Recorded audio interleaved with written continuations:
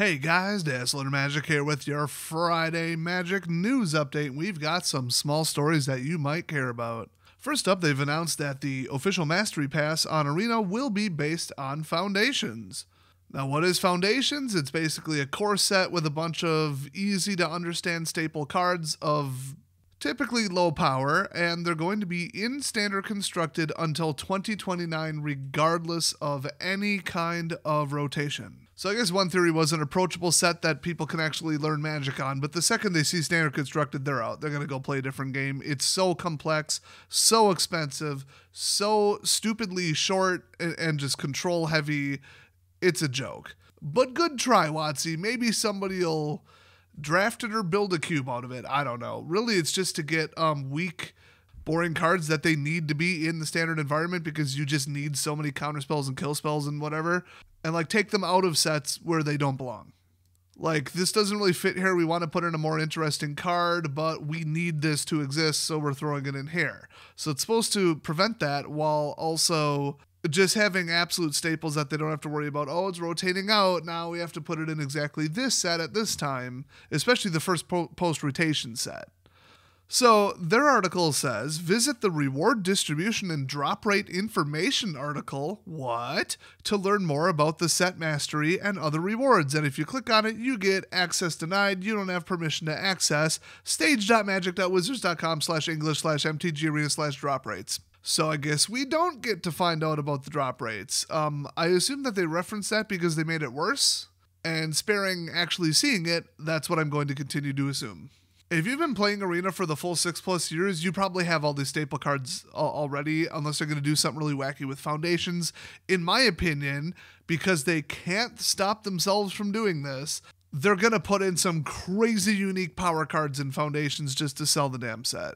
This will not be a take it or leave it whatever, and in fact, this is the last standard set to come out until Q1 2025, so this is the fall/Christmas big standard set full of boring, mundane cards that nobody wants or needs. I don't think they're going to leave it at that. I think they're going to do something else with it. And not just a bonus sheet and special trims and serialized crap and all that. I think they're going past that. We'll see. We don't have a full list of spoilers yet. We have next to no spoilers on it, actually. And I'm not even sure when the spoilers start. I thought it was today, actually. I don't care. The Hasbro Quarterlies came out yesterday, and I got to make that video. I'm way more interested in that. And if you are too, subscribe because we're going to cover it. Next up, we've got additional details being released later today, shortly after 1 p.m. Pacific time, actually, at the MagicCon Vegas, about, well, obviously Foundations, but the further spoilers are next week, I believe, and then the Magic Final Fantasy crossover product thing, whatever, another Universes Beyond thing. Everyone's like, ooh, Final Fantasy, oh my gosh, woo, and it's going to feature Kefka Palazzo. I have no idea who that is. I've actually never played any of the Final Fantasy games. I don't know how I managed to dodge that, considering I love RPGs. I think they were just always too expensive, or on a console that we didn't own, or whatever. Technically, I did play the demo on PC of 7 for 10 minutes, and it had some graphical issues because our computer wasn't powerful enough. So I'll probably cover that in a separate video, because it's Final Fantasy, and that's cool. If it was just another stupid Walking Dead, or Star Wars or something, who cares? I probably wouldn't even bother. Next up, speaking of the schedule, I guess I could cover this. This isn't really news, but I'm sure you're probably wondering. We've got January 2025 Innistrad Remastered. Just another combined reprint set of all the different Innistrads. It's best of, but who cares? I'd rather just get a true master set and get it over with instead of having to lock it into just these. But there's some power cards in there. We'll see some cards go down in price. So that's cool.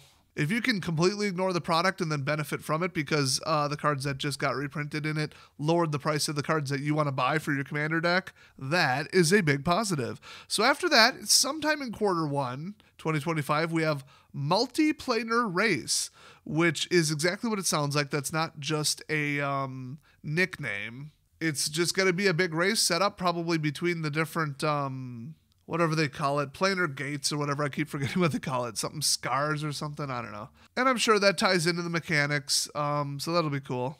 I believe they also announced that they're done making top-down sets.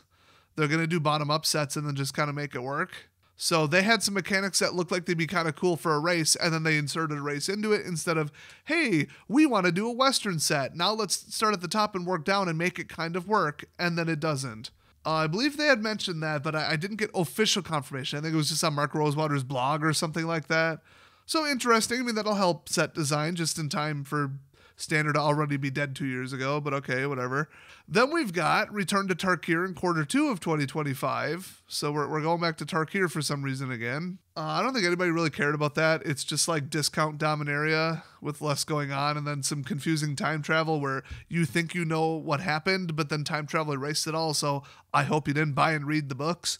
Yeah, they should have maybe just let Tarkir be its thing, and then people really, really don't like 3-color sets. They're impossible to draft, and they don't work. And they do very bad things to the power level of Standard, because they keep acting like it's such a trade-off to have 3-color. You've got 3-color on turn 3 90% of the time on Arena.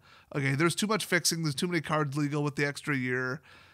It's just not a thing. So it's really going to do bad things to the meta, which is already in complete and utter shambles, in case you forgot.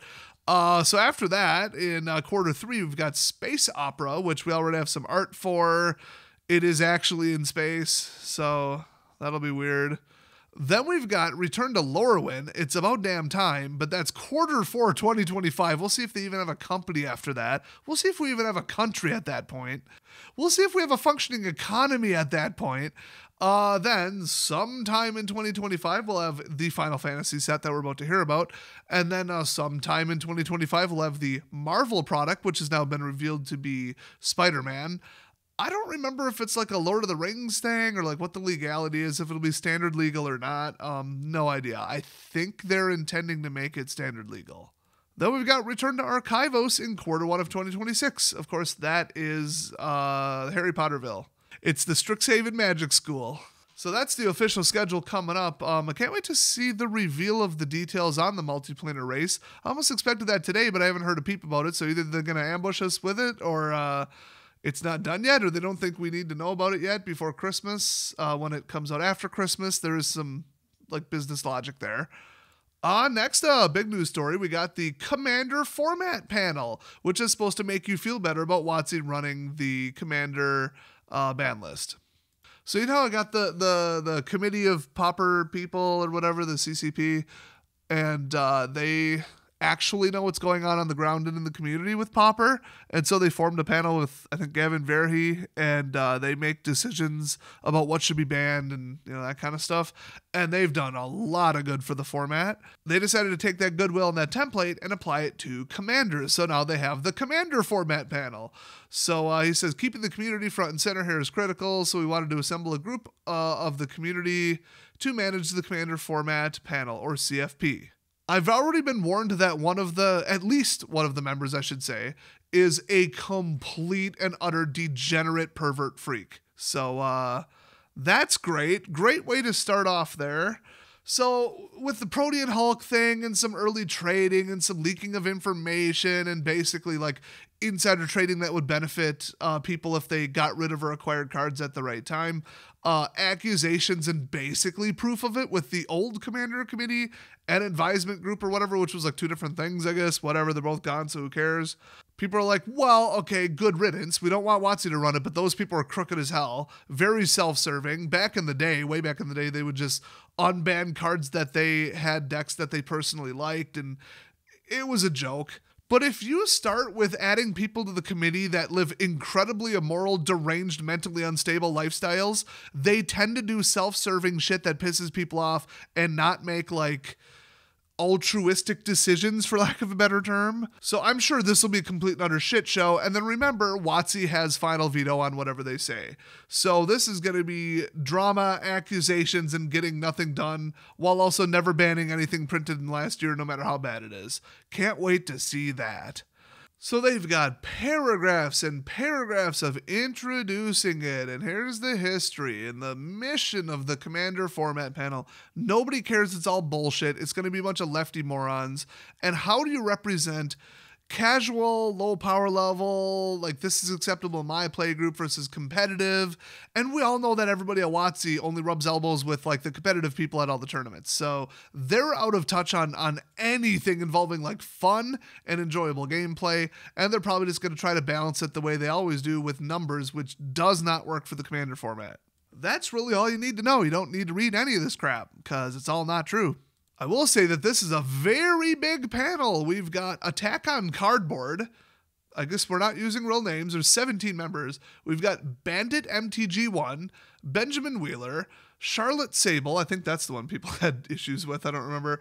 Dequan Watson, Deco, whoever that is, Greg Sablon, Itetu? I don't know who that is. Josh Lee Kwai, because of course, he will literally do anything to get any amount of attention. Kristen Gregory, Lua Stardust. Oh, maybe that's the one they had issue with. That sounds like a stripper name, in my chat during the live stream told me that they let some kind of mentally deranged lefty stripper on the committee. Just based on Googling her name, I think that might be the one right there. That just might be her. I don't know. Maybe they weren't even telling the truth, didn't have time to vet it. I really don't want to look up the entire life history of 17 people that I don't give one single shit about. We've got Olivia Gobert Hicks, Rachel Weeks, Rebel Lily? What? Rebel with an extra L. What? I swear to God. People are naming their kid Jackson with an X. Why am I even surprised? Scott Larrabee, Tim Willoughby, and Toby Elliott. So they just got so many people in there that nobody would ever possibly agree on anything. I'm sure they represent casual to competitive. I mean, they probably got that in a little bit, but this is completely symbolic. It's to make people happy, and it's nothing. They're probably going to send them a little, like, survey and then just do whatever decision they think will make them the most money and then be wrong about it. That's my prediction. Maybe they should have added me to the committee if you're just adding people that you think will bring in a certain crowd and represent, like, well, the conservative low-powered players who know how to do math and know how to balance the game. I don't see anybody like that on here, but for the record, I don't know 99% of these people. I'm pretty sure they just got most of the cast of a bunch of like Commander podcasts, all of which are complete shit and totally don't bot their views. They're all 100% legitimate views, guys. I assure you. What an absolute joke. Also, if you somehow managed to miss it, they made an out-of-cycle emergency ban announcement for Leyline of Resonance, which I never thought would happen ever. Oh, there's a big announcement about a really cool side product that looks really nice, but I'm not going to say a damn word about it because they absolutely offered and agreed to sponsor my channel so that I would promote these products, and then backed out and totally ghosted me. So, actually, fuck you. I'm going to get you absolutely no sales. That's what you get, assholes, and I thought the product was cool as shit, so, oh well. So as far as the most important news on Arena and with the standard post-ban meta, I've been testing out a little bit with a couple of my decks. A normal, like, high-powered mid-speed deck still absolutely gets thrashed. I'm winning like 30% of the time with like a mono green splash black search deck that just goes up, casts some crazy shit for 5 or 6. Just gets stomped. I mean, there's certain decks I can beat. It plays around control a little bit, but Blitz is too fast and control is too annoying to really play anything mid-range or anything that's not absolute peak power. So I built it knowing it wouldn't win, but I wanted to have like a baseline and I needed to complete some like green achievements. So Ramp and Stomp does not work. My white deck is just murdering people left and right. I have 2 versions of it, the highly competitive top of the league one and the lower, more like balanced, I have a little bit of mid-range secondary options deck. And they're both appropriate for when you use them when you should. However, everybody's still running obnoxious Red Rush, just without Leyline. It's still annoying. It's still turn 3-4, but so is my deck. So you got 2 people causing that problem. And then you've got black, you don't even get to play your deck, and everybody running Red Rush just skip to that bullshit. So get ready to see Bat on turn 1 for 100% of the games for the next 3 years. Thanks, Watsy. So that's it for the Magic News for now, but watch for even more coverage when we get some more information coming out of Vegas. Thanks for watching, everybody, and I'll see you next time.